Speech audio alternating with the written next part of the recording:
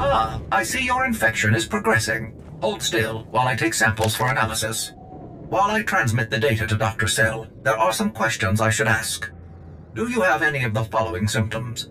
Dizziness, fever, shortness of breath, and inexhaustible hunger for sentient flesh? Can you do anything about these cuts? I'm losing blood here. I'm sorry, my core function is in analysis, not trauma care. Ah, here's Dr. Cell. Good news. Your antibody count is off the charts. I'll start work on a vaccine immediately. You are remarkably brave. Our progress has just jumped forward by years. While you recuperate, I'm going to transmit the usual secrecy agreements. Just use your thumbprint to sign on the sensor. What do you mean, usual secrecy agreements? This is standard procedure when the Republic develops biotech with significant earnings potential.